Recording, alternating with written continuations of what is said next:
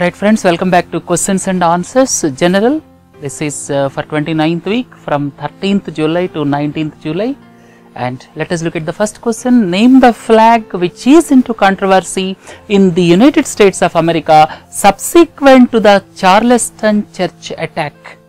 All of you are well aware about Charleston church attack, where 9 African Americans were killed in a church, and subsequently controversy arose with regard to the flying of Confederate flag.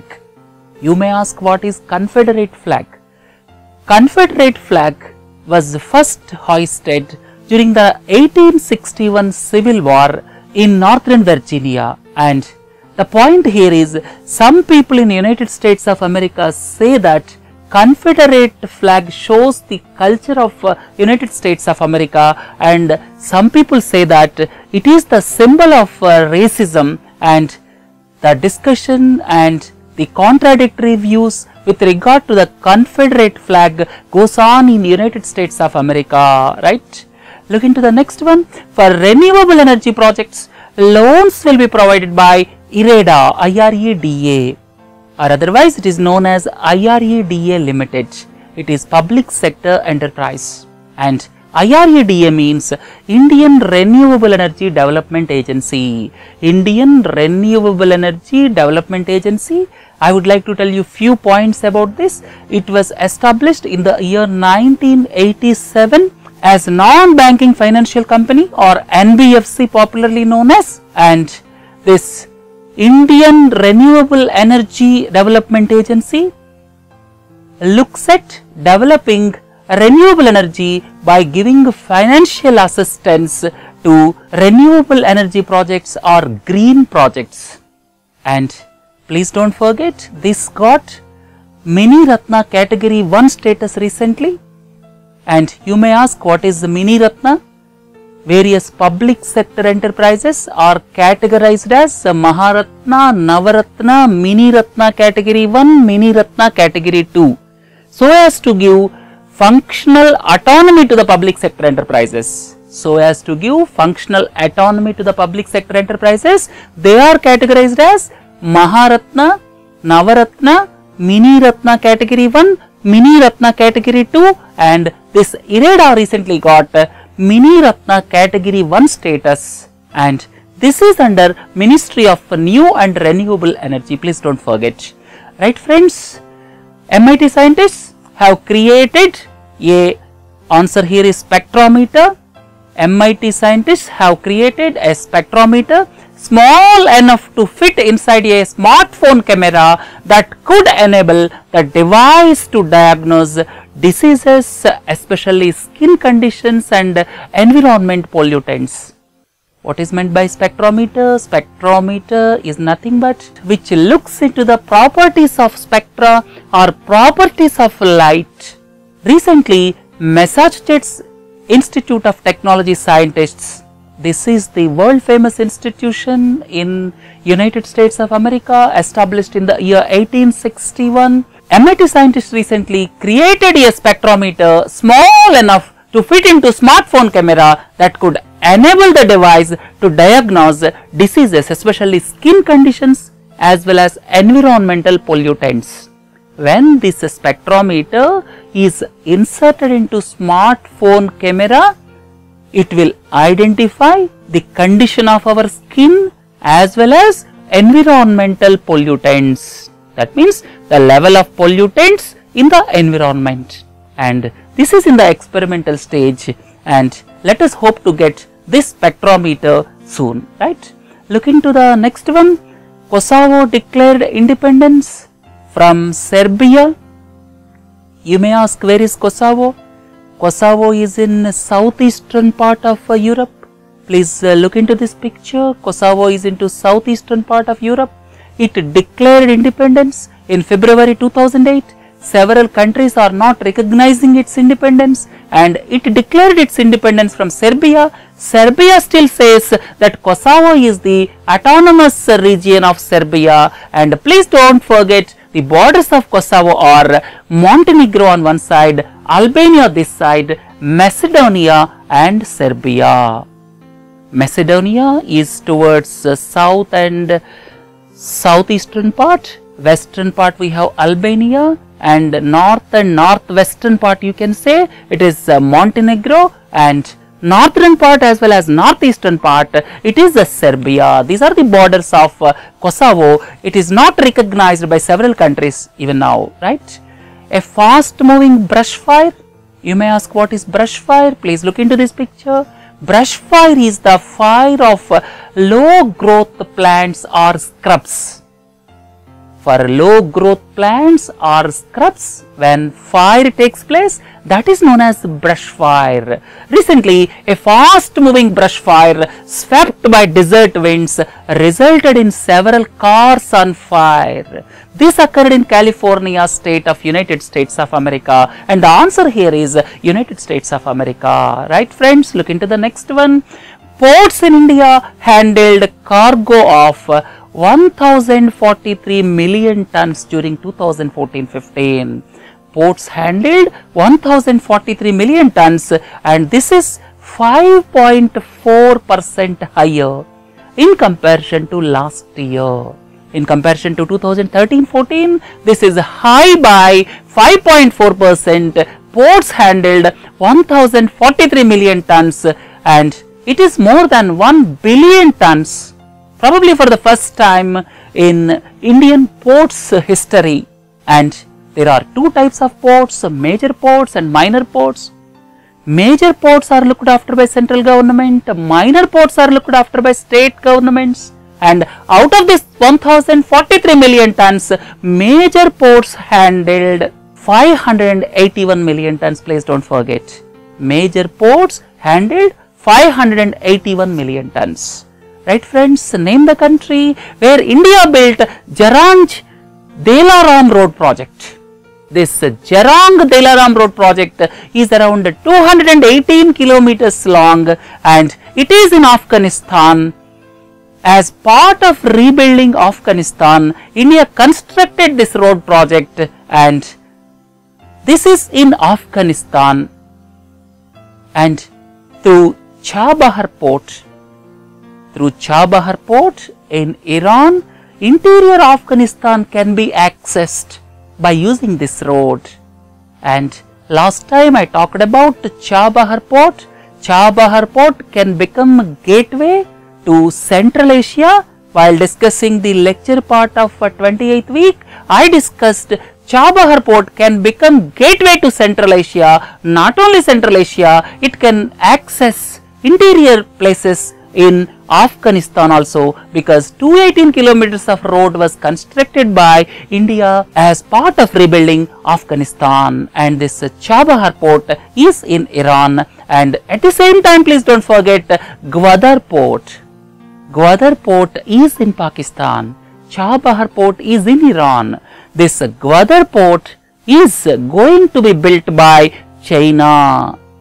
This Gwadar-Kashgar economic corridor will pass through Pak-occupied Kashmir, and this Gwadar port is going to be built by China, and Chabahar port is expected to be built by India, and the distance between these two ports is around 72 kilometers. Please don't forget, the distance between Chabahar port and Gwadar port is just 72 kilometers.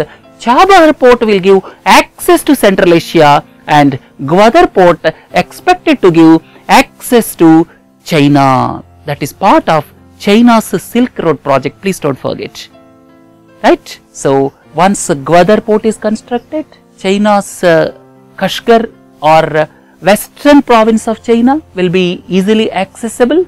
But India's contention is, it is passing through Pak-occupied Kashmir. You can look into this map that once Gwadar port is constructed, goods can reach interior China from Gulf of Persia, and at present China's eastern ports are accessed by travelling a circuitous route of around 10,000 to 12,000 kilometers. Please look into this picture. You can easily understand the importance of Gwadar port, at the same time the importance of Chabahar port for India, right? Name the country where Sidot Real Airport was sold in auction for just 10,000 euro. This Sidot Real Airport is in Spain. It is around 235 kilometers south of Madrid. It was built in the year 2008. Please look into this swanky airport. And it was operated up to 2012. Subsequently, no passengers, and that airport was closed. And now it is auctioned. The auction price is just 10,000 euro. No one is there to purchase that airport. And the similar story about another airport in Spain. This is Castello Airport. Castello Airport is also in Spain. It was constructed in the year 2011, but no operations till date because no passengers. And this is the problem with advanced economies. They spent lavishly in good times and there are no passengers. They are closing the airports. The answer here is Spain. Name the state where 160 GPS fitted Parivartan Raths were flagged off as a campaign before the elections. As a campaign before the elections, GPS fitted 160 Parivartan Raths were flagged off by BJP President Amit Shah recently in Bihar. The answer here is Bihar, right? Bihar is going to polls sometime later this year, right? Government nominated a committee to classify the caste names enumerated under SECC 2011. All of you are well aware, caste census were held for the first time since 1932. Government has not released the caste data. Government has released socio-economic data but has not released caste data. Government says there are around 46 lakh categories of castes, subcastes and clan names. Castes, subcastes, clan names, there are around 46 lakh categories. It is not possible to release the caste data without classifying them. That is the contention of the government. Under these circumstances, a committee was nominated headed by Vice Chairman of Niti Aayog, Arvind Panagadia, to classify the castes. Subsequently, it will be released. Right friends, answer here is Arvind Panagadia. Look into the next one. As per the report of NCRB, what is NCRB? National Crime Records Bureau. It is under the Ministry of Home Affairs. It looks into the records of crimes. It maintains the statistics of crimes across the country. This is National Crime Records Bureau, established somewhere in 1980s under the Ministry of Home Affairs, and as per the report of NCRB, the state which tops in farmer suicides in 2014 is Maharashtra. Farmer suicides, it is 2,568 in the state of Maharashtra as per the statistics given by National Crime Records Bureau. That is farmer suicides. If you add agricultural workers, total suicides in Maharashtra comes to 4,004. Total suicides in Maharashtra, if you add agricultural workers also, it comes to 4,004, and Maharashtra is followed by Telangana, Madhya Pradesh and Chhattisgarh. Please don't forget. Look into the next one. Indian Navy is planning to decommission world's oldest aircraft carrier in 2016. World's oldest aircraft carrier is INS Virat, and it is going to be decommissioned somewhere in 2016, and there is demand from Andhra Pradesh government. They want to convert it into a tourist place or museum, right? And this INS Virat was commissioned in the year 1959 and it is going to be decommissioned in the year 2016. This is the oldest aircraft carrier. Look into the next one. China has confirmed its participation for the first time in Indian International Fleet Review. Several countries are going to be participated, expressed their willingness to participate in the Indian International Fleet Review. It is going to be held in February 2016. Prime Minister of the country is going to participate in this Indian International Fleet Review. Government is holding it prestigiously, taking it prestigiously, and it is going to be held in Visakhapatnam in February 2016. Right friends, look into the next one. Name the country where ISIS claimed attack at a marketplace in the eastern Diyala province killed at least 115 people. This eastern Diyala province is in Iraq. Right? 115 people died in the suicide attack at a marketplace. Look into the next one. Name the country where Westgate shopping mall was reopened for the first time since September 2013 when Al-Shabaab militants killed 67 people. Al-Shabaab militants belongs to Somalia and they attacked Westgate shopping mall in the year 2013. 67 people were killed in the attack and subsequently this mall was closed and reopened recently, and this is in Kenya. Please don't forget, it is in Nairobi, Kenya. Please look into this shopping mall, right? Second International Aeronautics Championship was held at Belarus capital Minsk. It is held in Belarus capital Minsk, and you may ask, where is Belarus? Please look into this map. And Second International Aeronautics Championship was held in Minsk, Belarus. Look into the next one. NPPA has brought 39 more drugs under price control recently. Essential drugs. Essential drugs which are required for normal ailments like diabetes, blood pressure, cancer, right? They are normally brought under price controls. Recently 39 more drugs were brought under price control. The authority which can bring these drugs under price control is the National Pharmaceutical Pricing Authority. It is the National Pharmaceutical Pricing Authority, and these drugs can be brought under price control based on the DPCO, that is Drug Prices Control Order, introduced in 1995. Please don't forget. Drug Prices Control Order was introduced in 1995. And please don't forget, National Pharmaceutical Pricing Authority is under the Ministry of Chemicals and Fertilizers. This is Department of Pharmaceuticals under Ministry of Chemicals and Fertilizers. At least 3000 BSF observation posts made of mud and thatched roof will be provided with concrete structures along the 197 kilometer international border. Along 197 kilometer international border, 3000 mud and thatched roof posts will be converted to concrete structures because several terrorists across the border are attacking. Not only that, sometimes Pakistan army is also resorting to firing across the border. In view of this, Pakka structures are going to be built along the border with Pakistan in Jammu region. The answer here is Pakistan, and these posts will be made Pakka in Jammu region of Jammu and Kashmir. Look into the next one. Amid the violent protests, Burundi is going to polls to elect its president. Burundi got its independence from Belgium in 1961. Burundi got its independence from Belgium in 1961. Burundi is into civil war. Previously, Burundi was into civil war. Around 2.5 lakh people lost their lives in this country. Please look into this picture.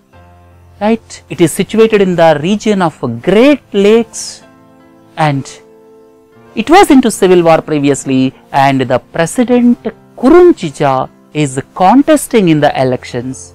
As per the constitution, President cannot contest for more than 2 terms, and he is contesting this time. The President says, I am contesting for the second time, as during the first time Parliament nominated me. 2 terms of President completed. As per the constitution, he cannot contest for 3rd time, but he is contesting again. There were several protests, and elections are going to be held shortly. Look into the next question. Name the country which stated that spy drones of India was shot down. Name the country which stated that a spy drone of India was shot down. What is meant by drone? Drone is nothing but unmanned aerial vehicle. Please look into this picture. What is drone? Drone is unmanned aerial vehicle. Recently Pakistan stated that it shot down Indian spy drone for spying activities they contended, but India denied the allegations. Right? Answer here is Pakistan. Métis are demanding inner line permits to regulate influx of outsiders and internal migrants. Métis are demanding inner line permits to regulate influx of outsiders and internal migrants. All of you are well aware, in Northeast, influx of outsiders is the biggest problem, and Métis are demanding inner line permits to prevent the influx of outsiders. And Métis are the ethnic majority community in Manipur, please don't forget. Métis are the ethnic majority community in Manipur. Look into the next one. When a person is living on less than $1.25 per day, as per the World Bank norms, when a person is living on less than $1.25 per day, he is considered to be in extreme poverty. Answer here is 1.25. Name the place where at least 29 persons died due to the stampede at the bathing ghats during the 12-day Godavari Pushkaram. Answer here is Rajahmundry in Andhra Pradesh. It is the coastal town on the banks of river Godavari, and because of heavy inflow of pilgrims on the first day of Pushkaram, Pushkarams are held once in 12 years, and this is a 12-day religious festival, and during the first day 29 people lost their lives due to the stampede. Right friends, look into the next one.